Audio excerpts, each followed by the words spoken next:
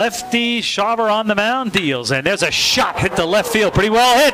Left field going back, it is gone! A home run! Brooks Baldwin continues on fire with a shot to left field. Home Run Hill gets the first pitch to the Seahawks, and they lead it by a score of 1-0. Did he put a charge into that one? The payoff pitch, and there's a shot to left. May drop, and it will.